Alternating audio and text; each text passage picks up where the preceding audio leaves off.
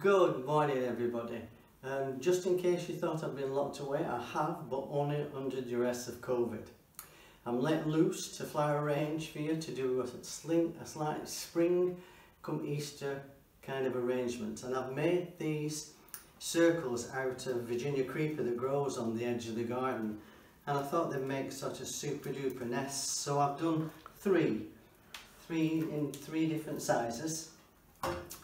And then most of you know Meg Whitaker, and we do a class with Meg, and in it I've made some Easter eggs, and I've made them, you blow a balloon up, as you all know, and then in this case they're covered in decoupage paper, and I've done like a celadon green because I thought it would look quite super duper.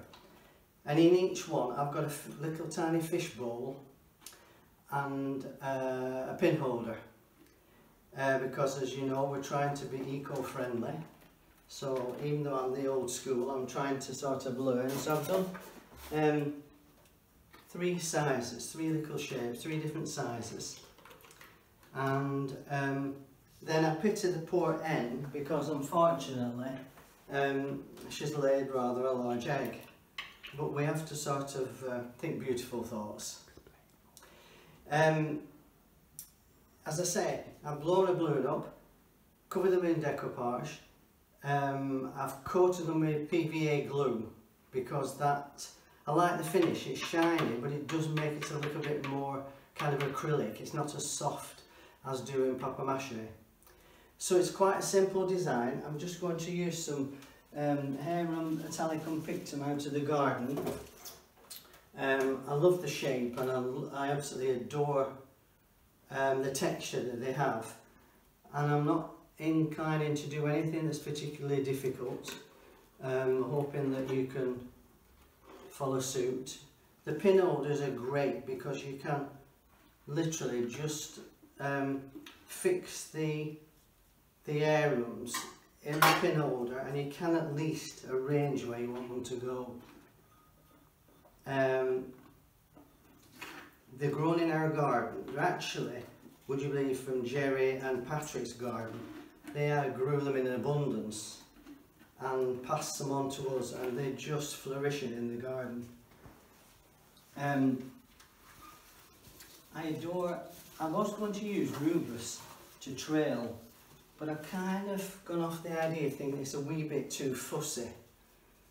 So I'm not actually going to use the rubus at all, although it does grow absolutely beautiful. I'm only going to use tulips now, unfortunately, and I don't want anybody to shout. Normally one would buy them from the flower wholesalers, but because of COVID, unfortunately, I'm totally restricted in the sense that we are self-isolating, and so I've had to purchase them from, unfortunately, the supermarket. So I do apologise, but unfortunately it's the way life is at the moment. So the good thing about a pin holder is you can, as you know very well, those who flower arrange properly, that tulips will do their own thing. You cannot get them to stay in the place you want, but you can at least with a pin holder allow them to at least be placed a little bit until they start to formulate their own shape.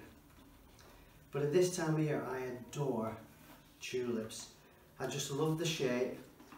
They just tend to be so spring-like, and I thought I'd use yellow because it's sort of it's kind of like a super contrast, if you like, to the gorgeous celadon green. Now I hope you're all keeping safe and looking after yourselves and doing little bits of flower arranging. I must admit, in all honesty, this is the first time I've arranged any flowers since lockdown. If I buy any, I buy them and I tend to just put them in a vase.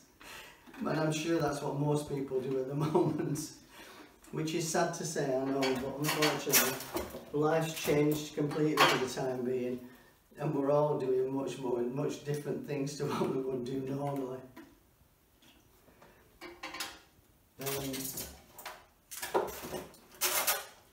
I find it quite strange actually, because as I say, I haven't arranged for such a long time. It's kind of frightening, and it sounds ridiculous because when you think I've been demonstrating this, you know, for quite a number of years, we won't go down it too much. I have in essence retired, supposedly. As you know, we were doing Blackburn Cathedral last year, but unfortunately due to COVID we had to cancel, which was such a shame because a lot of people had done a heck of a lot of work. But unfortunately there was not a lot we could do. And whether it will transpire again or any big demonstrations will go ahead, I'm really not sure, as I'm sure we're all under the same frame of mind. It's sad, but unfortunately life has changed. So I'm going to put this more into the centre of the table and just arrange through it. So unfortunately nobody can eat at the table, but hey ho, you know, we flower arrangers don't worry about how, do we? All we think about is beautiful sort of spacing, and so I like the spacing. The big egg's a little bit bare, so I've done a couple of little tiny ones just to sort of hide in, just to bring the yellow back through.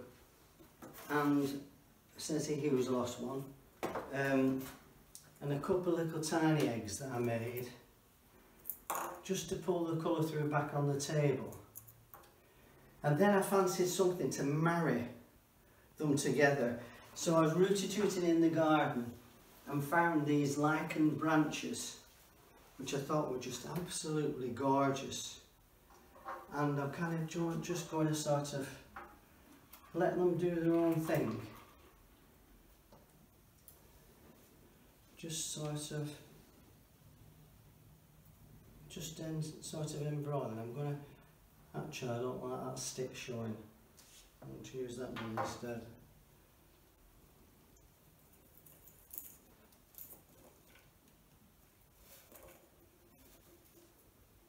I might use that one around there. So, quite a simple design, 3 placements. Again, remember your 3 5s, 7, etc. Quite fresh, contrasting colours, gorgeous shapes, and as I said, I'm very sad about the hen that laid the egg. I wish everybody a safe life. Take care, happy Easter, and look forward to summer. God bless.